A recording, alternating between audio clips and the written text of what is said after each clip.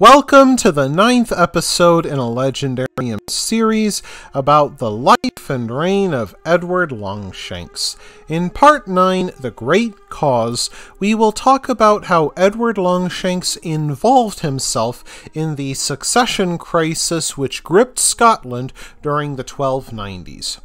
During the 51st year of his life, King Edward I of England became a widower with the death of his wife Eleanor of Castile. Yet he ruled over a stable kingdom with sound finances, a peaceful aristocracy, and he had conquered Wales. In the year 1290, he sent 240 eggs covered in gold leaf to the Pope as an Easter gift, popularizing the concept of Easter eggs. Late in his reign, Edward turned his attention to Scotland. King Alexander III of Scotland, like Edward Longshanks, enjoyed a long and successful reign. Unlike Edward, his children died before him, leaving Scotland without an heir. Alexander III died in 1286, accidentally slipping from a cliff when he hurried to meet his new bride as she sailed in from France.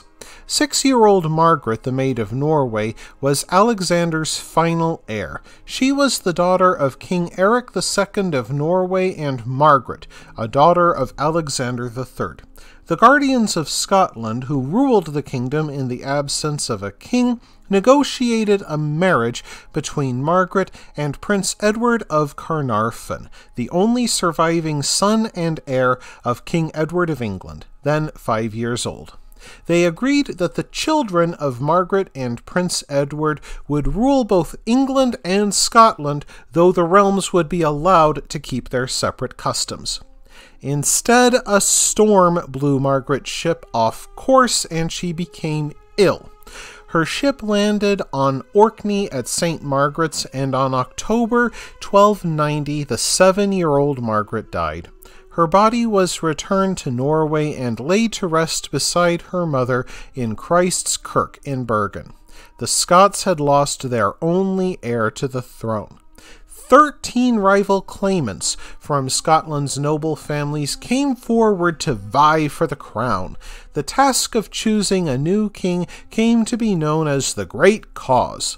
Of them, John Balliol, John Hastings, and Robert de Bruce had the strongest claims, as all three descended from King David I.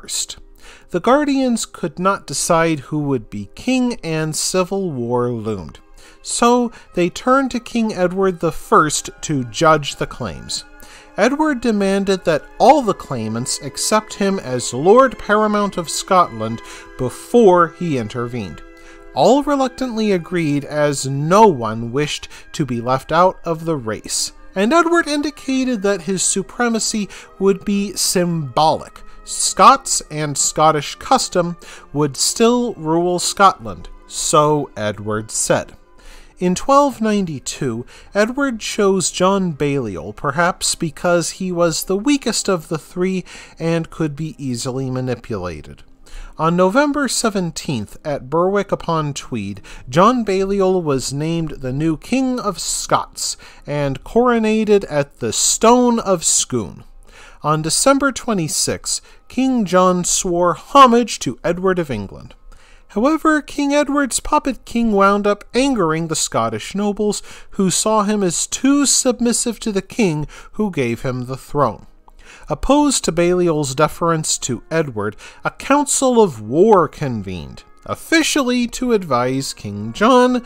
Unofficially, they sought to stop the king from bending his knee to Longshanks with such enthusiasm. The 12-member council, comprising 4 bishops, 4 earls, and 4 barons, sent a delegation to King Philip IV of France, for they needed an ally against King Edward. All the while, Edward Longshanks faced war with France. During the Great Cause, Edward Longshanks began negotiations with the French to marry his only surviving son, Edward of Carnarvon, to Blanche, the sister of King Philip IV.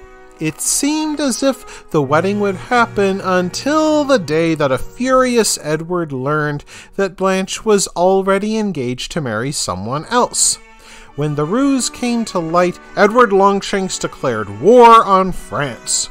When he decided to make Scottish knights fight in France, he incited Scotland to invoke their alliance with France and rise in rebellion.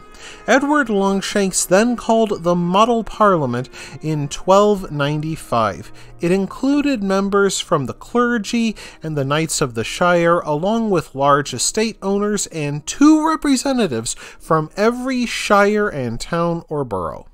Only those with wealth could join Parliament, but it still became wider than ever before as Edward sought the broadest possible base of support for his policies. In doing so, he copied a tactic used by Simon de Montfort, the rebel who challenged Plantagenet family rule nearly 30 years ago. By including wealthy but untitled subjects, Edward Longshanks created what would become the House of Commons. The Model Parliament approved Edward's proposed military campaign in Scotland. According to the chroniclers, they raised an army of 30,000 men. Ironically, the crisis with France, which triggered the Scots rebellion to begin with, was diffused by Pope Boniface VIII. The Pope arranged for Edward I to marry Margaret of France, only 15 years old at the time. Meanwhile, Edward's son married Philip's daughter, Isabella of France. Yet the Scottish War would not end with a marriage, but began with blood. The Scots tried to seize Carlisle Castle on March 26, 1296, an incursion that would be brutally avenged by Edward Longshanks. On March 28th, King Edward crossed the River Tweed with his titanic host. He neared Berwick, the largest city in Scotland and the second greatest port in Britain other than London. Some called it the Alexandria of the North. And then a chronicler wrote, "When the town had been taken in this way and its citizens had submitted, King Edward spared no one, whatever the age or gender, and for 2 days streams of blood flowed from the bodies of the slain, for in his tyrannous rage he ordered 7,500 souls of both genders to be massacred, so that mills could be turned by the flow of their blood." In time, the border town would be repopulated with English settlers. To this day, the town remains part of England. Edward Longshanks intended this slaughter to terrify the Scots into submission, yet Scottish fighting spirit had not yet been extinguished. An English army under Earl John de Warenne, a veteran of the Welsh campaigns, went ahead with a force of mounted men to engage the Scots. King John had not accompanied the Scottish army to Dunbar and instead placed John Comyn the Red in charge. However, the presence of many other Scottish magnates created a muddled chain of command. The Scots arrived at Dunbar on April 27th and assembled on Spottismuir, a ridge of high ground. Undeterred, Surrey crossed a creek called the Spot Burn to attack the Scots. Red Comyn decided to charge and only reached the English as they formed up on the far side of Spot Burn. On that day, the Scots lost 100 nobles to English captivity. With stunning speed, the castles in southern Scotland surrendered to Edward I. Hoping to at least keep his crown, King John surrendered to Longshanks, and instead of restoring him, King Edward stripped King John of his royal regalia like a disobedient vassal and forced him to abdicate before locking him in the Tower of London.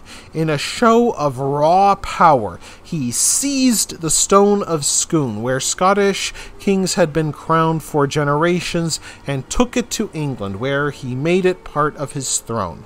It looked as if Edward Longshanks conquered Scotland as he conquered Wales. We will find out if he succeeded in the next episode. Thank you for joining me in this episode of the Legendarium. I hope you enjoyed it. If you did, press like. If you want to see more, press subscribe. And if you've got anything to say, let me know in the comments section.